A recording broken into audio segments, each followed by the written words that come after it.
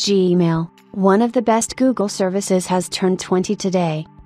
Gmail is undoubtedly one of the most prolific emailing services out there, and not just that, but it is also the best service that Google has to offer. While companies around the world are busy posting about April Fools, we look at how Google's emailing service has just turned 20 today. 20 years ago, Gmail changed the history of emailing forever. Although I have never had to experience this, Gmail has changed the world of emails for the better. I remember being told that back in the early 2000s, it used to cost money to actually make email accounts and, sometimes, even send emails. Not only that, emails were not really as reliable back then as they are today.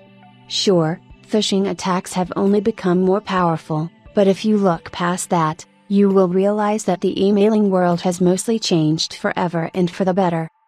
Gmail was officially introduced on 1st of April 2004, and I can surely believe that if someone does something like this today, we would consider it an April Fool's joke.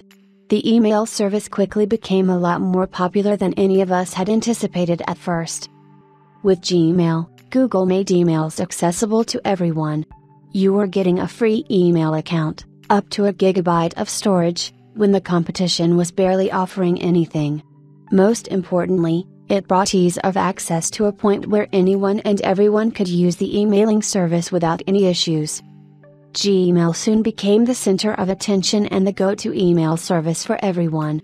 I remember being a late adopter, however. I think back to my first account being made when I bought my first Android phone, the HTC Desire.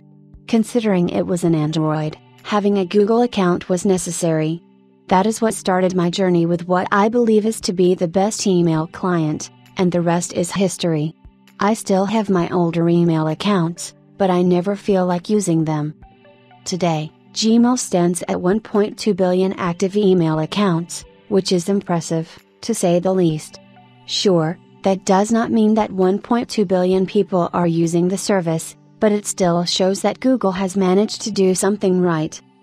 In the past 20 years, we have seen Gmail progress a lot, and it is almost strange to think how the email service is going to turn out in the next 20 years, but one thing is for sure, Google is not killing its most prized possession.